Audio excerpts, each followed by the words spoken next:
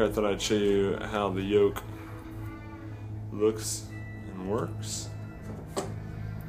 This is our prototype. There is a switch here that goes between manual and preset mode, your individual lines, which would be routed through these.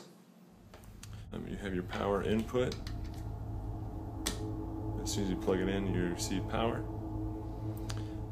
Input of the guitar, output to the amp, and then you have your send and receive for each of the pedals that it corresponds with. So in manual mode, which currently is set up as green, when you push on a button, it will turn on the green or turn it off, routing the signal through the looper.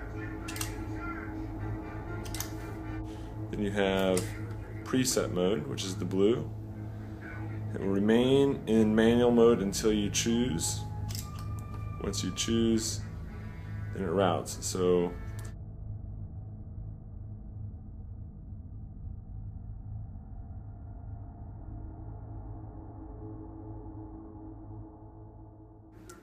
how do you preset? In order to preset, hold this down until it starts to flash. Once that flashes, you choose which one you want to do. If we choose this one, you can see currently it's sending signal through 4 lines.